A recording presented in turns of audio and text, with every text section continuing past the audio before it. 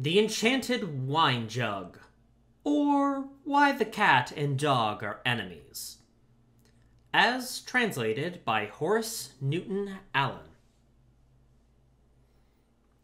In ancient times, there lived an old gray-haired man by the river's bank where the ferry boats land.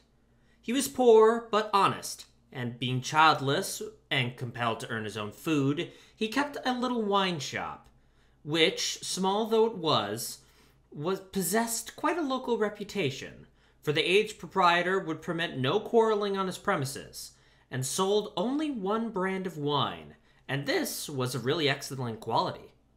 He did not keep a pot of broth simmering over the coals at the door to tempt the passer-by, and thus increase his thirst on leaving.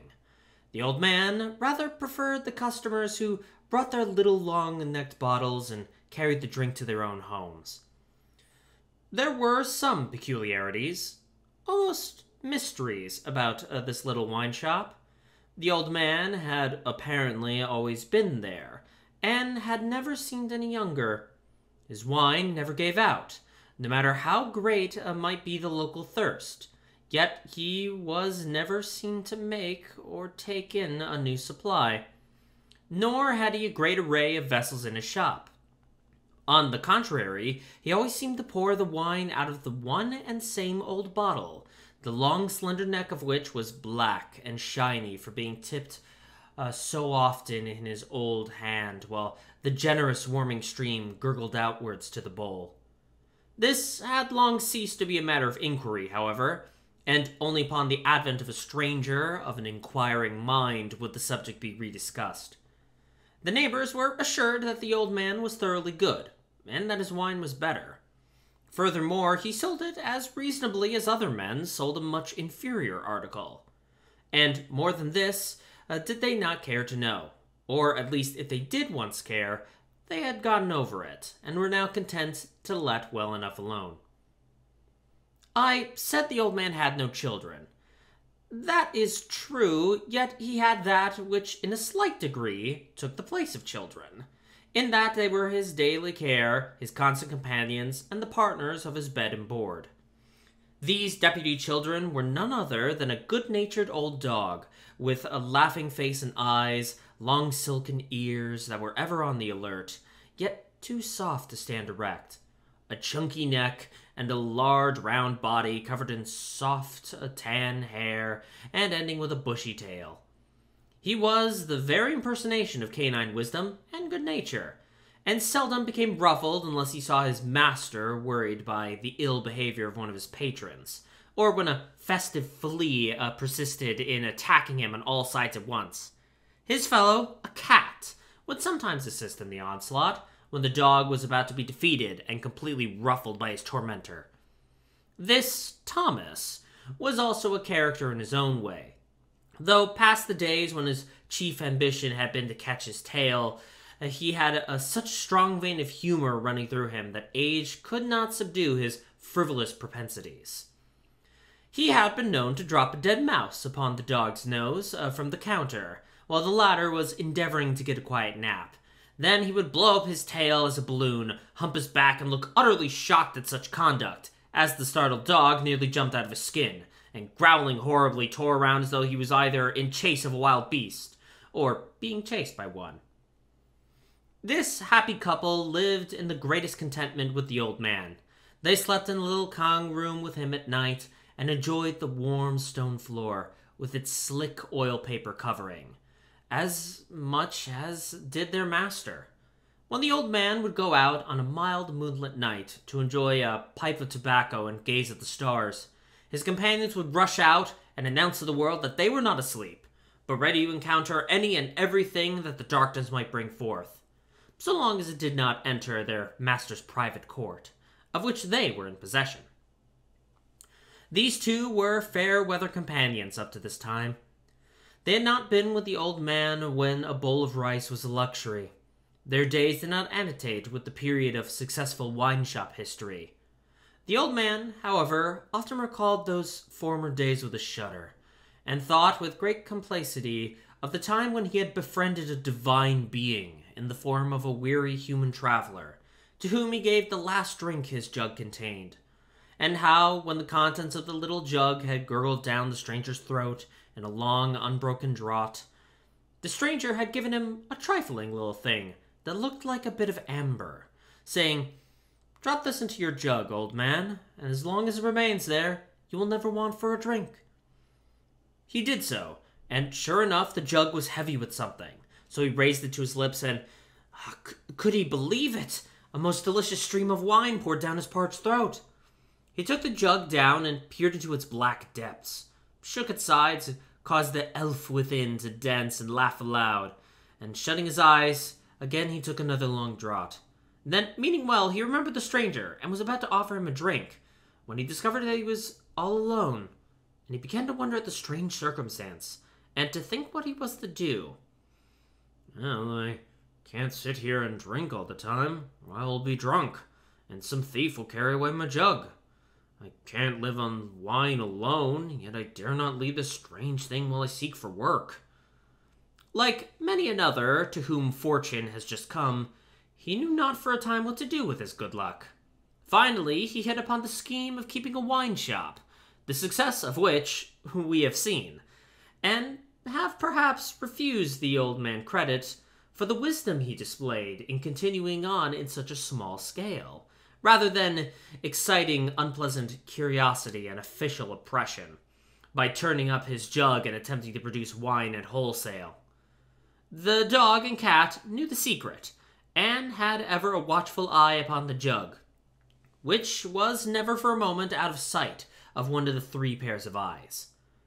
As the brightest day must in gloom, however, so was this pleasant state soon to be marred by a most sad and far-reaching accident.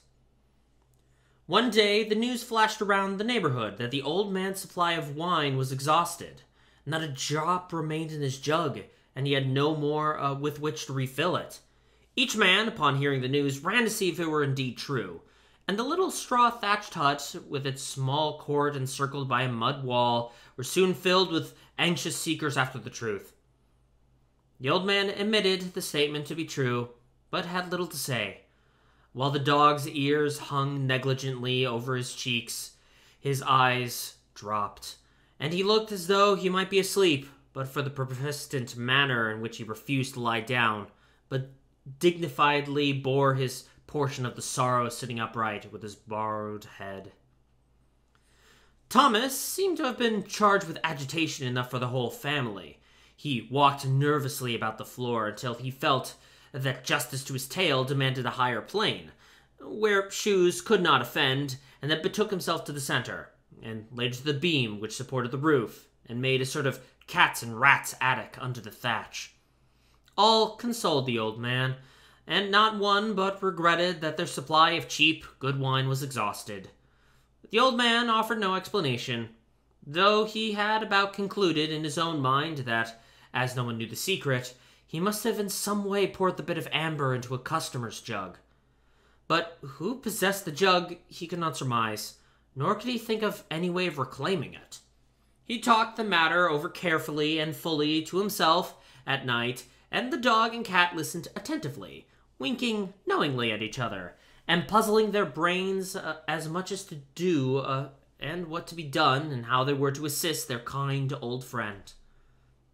At last the old man fell asleep, and then sitting down face to face by his side, the dog and the cat began a discussion. "I am sure," says the cat, "that I can detect the thing if I only come within smelling distance of it. But how do we know where to look for it?" That was a puzzler, but the dog proposed that they make a search through every house in the neighborhood. "Oh, we can go on a mere kunkyong, look-see, you know, and while you call upon the cats indoors, keep your smellers open, I will yang-chi chat with the dogs outside, and if you smell anything, you can tell me." The plan seemed to be the only good one, and it was adopted that very night. They were not cast down because the first search was unsuccessful, and continued their work night after night. Sometimes their calls were not appreciated, and in a few cases they had to clear the field by battle before they could go on with the search. No house was neglected, however, and in due time they had done the whole neighborhood, but with no success. They then determined that it must have been carried to the other side of the river, to which place they decided to extend their search as soon as the water was frozen over, so they could cross over the ice. For they knew they would not be allowed in the crowded ferry boats, and while the dog could swim, he knew that the water was too icy for that. As soon as it grew very cold, the river froze so solidly that the bull carts, ponies, and all passed over on the ice. And so it remained for near 2 months, allowing for the searching party to return each morning to their poor old master, who seemed completely broken up by the loss, and did not venture away from his door, except to buy the few provisions to which his little fund of savings would allow. Time flew by without bringing success to the faithful comrades, and the old man began to think that they too were deserting him, as his old customers had done. It was nearing the time for the spring thaw and freshet, when one night as the cat was chasing around the roof timbers in a house away from the outside of the settlement across the river, that he detected an odor which caused him to stop so suddenly as to nearly precipitate himself upon a sleeping man in the floor below. He carefully traced up the odor, and found that it came from a soapstone tobacco box that sat in the top of a high cloths press nearby. The box was dusty with neglect, and Thomas concluded that the possessor had accidentally turned the coveted gem, for it was that from which the odor came, out into the wine bowl, and, not knowing the nature, had put it into the stone box rather than throw it away. The lid was so securely fastened that the box seemed to be one solid piece, and in despair of opening it, the cat went out to consult the superior wisdom of the dog, and to see what could be done. "I can't get up there," said the dog, "nor can you bring me the box, or I might break it." "I cannot move the thing, or I might push it off and let it fall to the floor and break," said the cat. So, after explaining the things they could not do, the dog finally hit upon a plan that might perhaps successfully carry out.